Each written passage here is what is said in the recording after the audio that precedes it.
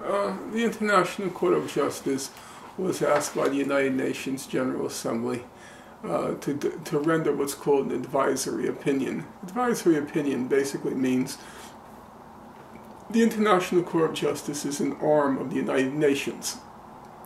And the political bodies within the UN, for example, the General Assembly or the Security Council, they can refer to the International Court of Justice and ask them, give us your legal opinion on this particular question.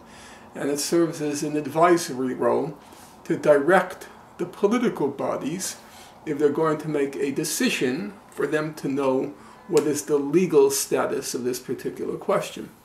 So the International Court of Justice was asked by the General Assembly to render a legal opinion on the legality, to render an advisory opinion on the legality of the wall that Israel was building in the occupied Palestinian territories in the West Bank.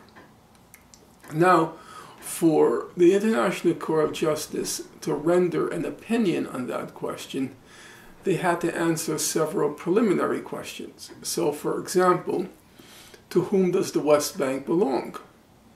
If the West Bank belonged to Israel, then obviously you're allowed to build a wall within territory that's yours. And so they had to decide, where is the border of Israel? Where does Israel end and Palestine begin? And the International Court of Justice ruled that Israel ends at the 1967 border, and Palestine, or the unit of Palestinian self-determination, it begins right past what's called the Green Line, the 67 border. Then the wall took a circuitous route incorporating the major settlement blocks. So the court had to rule whether the settlements were legal. If they were legal, then you're allowed to build a wall to protect your settlements. So the court had to render a judgment on the legality of the settlements, and it ruled that the settlements are all illegal under international law. Now, the wall cuts right through Jerusalem. It puts the Palestinian parts of Jerusalem on this side of the wall, and the Jewish parts of Jerusalem on the quote-unquote Israeli side of the wall.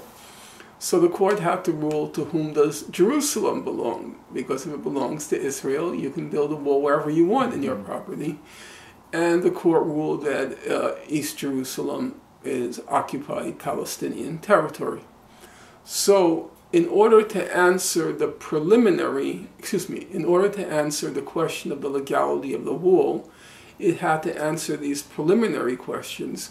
And these preliminary questions are actually what are called the final status issues: borders, settlements, and Jerusalem. The only one it didn't answer, because it wasn't relevant, was refugees. What did you say? Oh, at one point, wasn't water another one? Yeah, water was. You're right. Water was, but now water has been subsumed under borders. Yes, you're correct. So it answered all of the critical questions, apart from the question of refugees. And then there's the interesting point of the vote. I've studied the International Court of Justice. I teach a lot of their, I taught a lot of their opinions, and the votes are usually pretty close. This one was 14-1. The only dissenting vote was the United States, Thomas Bergenthal.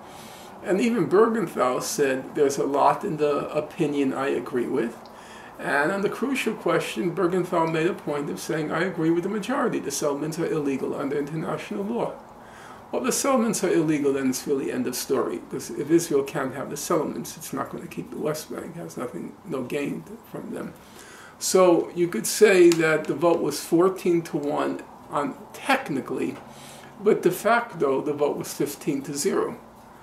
You almost never get in the ICJ a vote like that, 15-0. I can't think of a single case. Even like nuclear proliferation. Nuclear proliferation was right down the middle, because the judges are supposed to be neutral, but they're really speaking for their countries.